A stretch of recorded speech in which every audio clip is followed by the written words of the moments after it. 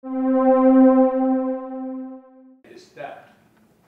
And Mr. Mencken says that the Central New York SPCA board is that somehow is at fault, and I'm not going to join him in blaming the victim here. Mr. Morgan took advantage of an organization with poor oversight that he was the executive director of. He was in that position as executive director, took advantage of their trust in him. I'm also going to say, because I preside over the other two cases in this matter, Ms. Gilkey and Ms. Cafarchio, that it is very clear from those files that Mr. Morgan took advantage of them and their weaknesses. They're employees of his. He took advantage of them. I am here today to speak for those who could not speak for themselves. How did we feel? It is difficult to put into words. We went from stunned to heartbroken to outrage in an instant. To this day, I have the same emotions when I think about what Mr. Morgan and the others did.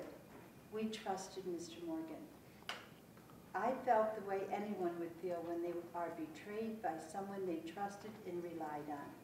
The difference here is the staggering number of lives his actions impacted. He betrayed the animals that were entrusted to him when he stole the money. He betrayed the community and the reputation of this agency. He put the shelter in jeopardy.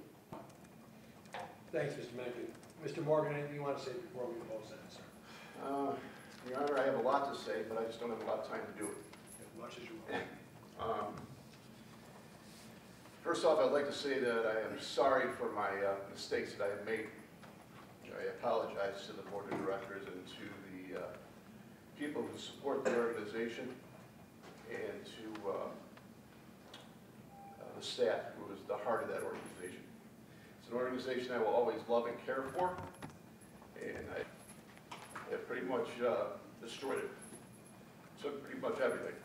I had, my intentions weren't to harm the organization in any way, and I apologize for my actions.